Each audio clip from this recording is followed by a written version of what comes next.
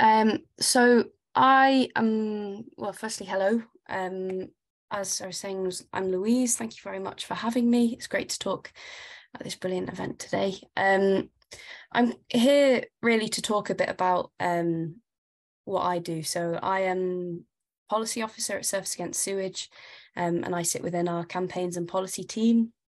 And I'm here a bit to talk about kind of the other side of landscapes, and that's the UK's waterways, being rivers and oceans, the problems they face, and particularly being Surfers Against Sewage, how grassroots activism is putting them top of the agenda in the public, across the media and in political spheres as well, and also the importance of waterways and why the work that we're doing is being effective.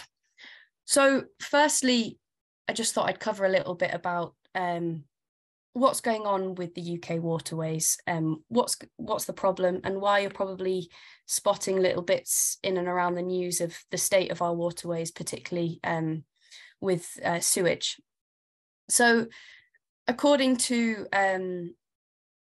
the Environment Agency, who are the regulators of our waterways in the UK, across England at least, 14% of rivers meet good ecological status, and none of our rivers meet good chemical status.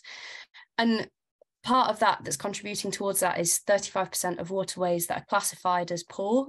So as part of those that are not meeting good status, are impacted by sewage. So sewage is having a really big impact on waterways across the country. It's the second most impacting source of pollution, below agricultural pollution, which we were hearing a little bit from Glenn about from Glenn earlier, and as well as Rebecca.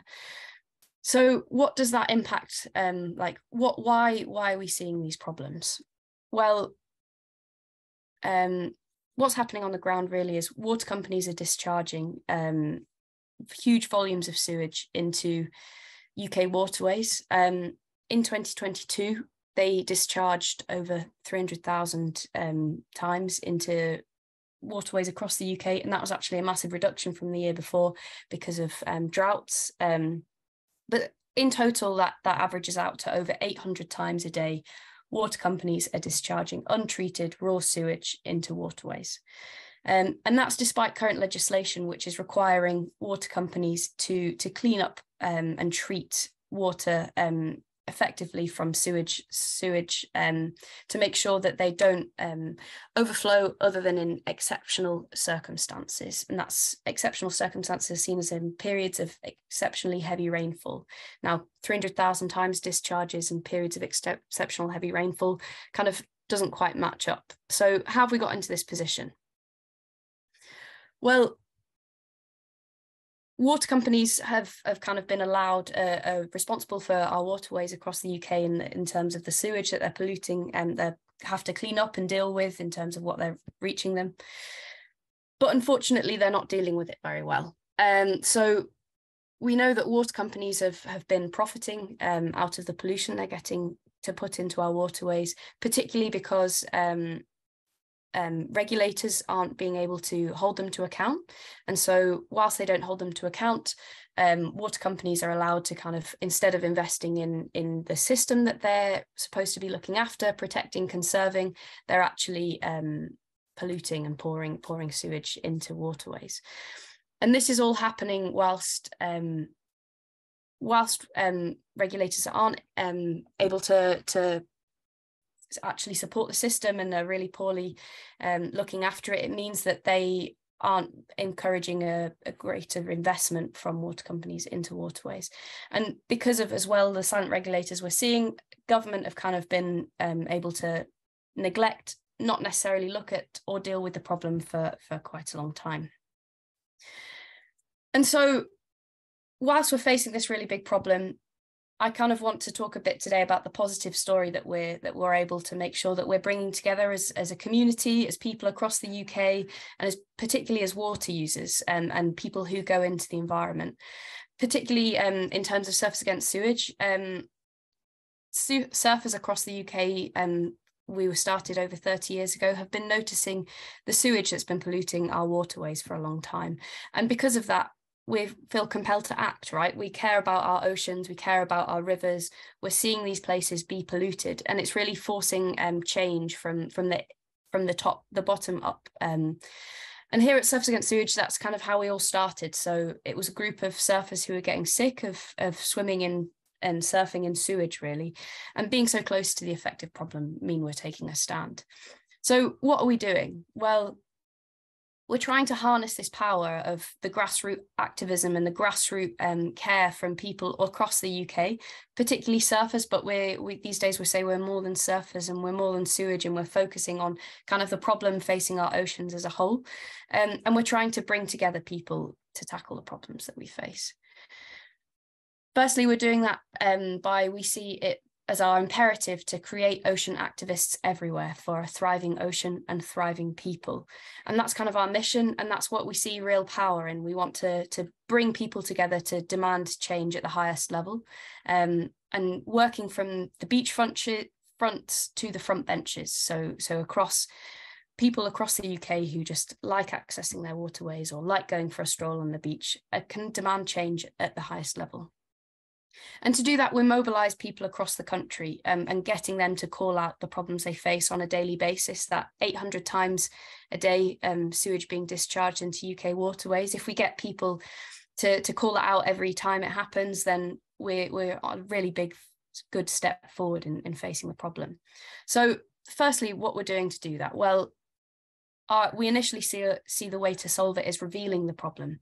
People don't always know about what's going on in our waterways. So we see data as a really big driver of change in this problem. And that's kind of what we've seen growing momentum over the past couple of years, particularly to get the public and the media to understand what's going on with our waterways and how it's being mistreated, and how we can force water companies to make a change. So we've been asking for more data, and we've been getting it. So that's how we've kind of been pushing on a yearly basis, understanding how much water companies are discharging sewage into waterways. But also we know that we can go further, and we're highlighting the things that we don't know and we don't see. And that's part of what we're doing at Surfers Against Sewage. So to reveal a bit more about what we're doing, we've developed an app called the Safer Seas and Rivers Service. It's an app which provides near real-time data to water users on whether it's safe for them to enter their local waterways, and whether it's being polluted by sewage, but also agricultural runoff.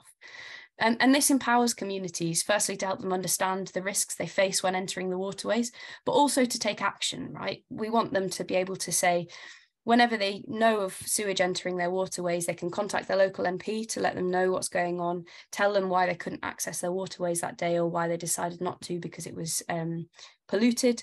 And also as a way we're using it on a national scale to show the scale of the problem. So in the picture on the right, if you can see it, we've got an image that comes from our Safer Seas and River Service on a day where there's been huge scale discharge across the UK, which is kind of highlighted in the picture in the middle. You can see what that looks like sometimes in waterways, and that's why we're doing this.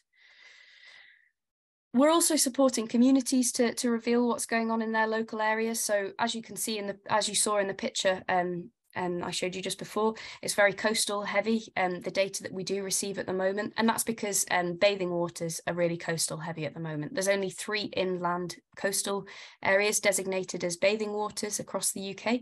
And so we're supporting communities to ask for more for their local swim spots that they go to on a regular basis or once a week or whatever, that makes them feel really good and they enjoy accessing, but potentially they see problems with the pollution that they're seeing. And so designating their local areas as a bathing water allows them to force the Environment Agency to measure the quality of water that's going on, and also forces water companies to invest in infrastructure to stop potential pollution events that are going on around that area. And so it's kind of a dual technique, a bit of a stick and stick for water companies to make sure that they're polluting, and also allowing bathers to understand what they're accessing and see whether they're facing any problems in their local area, whether they were getting sick and they didn't understand why, or whether they just seeing that they're having problems in their area in terms of pollution. And so what we're doing as well is we're calling on a national scale. So we're seeing this on a local problem. We're getting communities to designate bathing waters, but we're also nationally calling for more bathing water designation and trying to make the process easier for communities on the ground. And so we're working in that two-step process from the bottom up and the top down. We're also, as well as data, we're also calling out what's going on. So we're doing many things over the next, and have been over the past few years, to really bring the momentum behind the data that we're seeing and bring a community together. And particularly last year, this is a photo from last year where we gathered lots of people together in a protest, but whether it's protests, petitions, writing to MPs, we're just getting communities to show the people in power that they're really outraged by the problem, whether that's water companies or their local politicians, and trying to get them to solve it. And so I thought I'd show you a little bit of an example of a more specific thing that we're focusing on. So at the moment, we're really trying to call out water companies on the profiteering that they're doing from our water companies, as I mentioned a little bit earlier. And by doing that, we're both raising awareness with the public of what's going on in terms of, so last year, water companies pulled out 1.4 billion in profit and paid that out to their stakeholders, as well as 16.5 billion pounds worth of bonuses to their CEOs. So they're extracting a large amount of money from this system, and we're really trying to make that money be reinvested into the infrastructure until that they reach minimum standards and are actually facing and passing the legislation that they're required to pass. And whilst doing that, we've kind of seen a huge public and media appetite for the problem that we're talking about, particularly regarding the finances side of what water companies are doing in terms of extracting, because I think it's a real symbol of what Elise was talking about earlier, in terms of we're really seeing lots of people in power being able to extract from our nature, whether it be our waterways, our landscapes, and we're really seeing it as as a symbol of what's going on across the world, really, in terms of extracting profit whilst polluting what we're doing. And so SAS have really been at the forefront of driving this conversation in the press, and we're really seeing a big movement in terms of from the public and the media. But we don't want to just kick up a stink all the time. We want to also make sure that we're providing solutions. And the more we've been, whilst we are just surfers, just a community of people really calling out what's going on, we've been realizing that over the time we really get to understand the problems and realize that there are really good solutions out there, and there's ways that we can call for change. And as part of that, we've done in the past, particularly part of what's been going on, and the reason we're seeing so much about water quality across the UK at the moment is with the Environment Act, which was an act brought about to protect our environment over whilst when we've kind of been changing regulation at the moment because of Brexit. It allowed us, which initially wasn't going to focus much around sewage, we really got ocean activists across the country to call for better from their local politicians and forced government to take action to tackle sewage pollution. And since then, we've kind of been riding a wave and trying to really build momentum on that. And whilst it's not the perfect start, it did force the government to put in a strategy for tackling sewage pollution, and it's something that we can now pile on the pressure and make sure that we can force water companies to act to stop the pollution they've been doing. And that's kind of where we see ourselves. We're really trying to ride this wave, it's becoming a tidal wave really, towards the general election, getting people really involved in the sewage agenda, and seeing when there's these moments where we can really take power and make change. Particularly in terms of the general election, we're looking at calling out ways that we can end sewage pollution. We're going to political parties and telling them, we know how to solve this problem. People across the UK care about it. This is how you do it. Please take on our gold standard and show the people in power how we can finally put an end to this thing that people really care about. And so I hope through this, apologies. Oh, Sorry, you carry on. I misjudged your ending. I thought that was your. no worries. I'm finishing up now, but I was just going to say, it's just really wanted to show everyone that we really have the power, the people power we've been showing over the past few years to make change. And it's been this really strong driver from communities across the UK who are really outraged by what's going on and want to make a difference.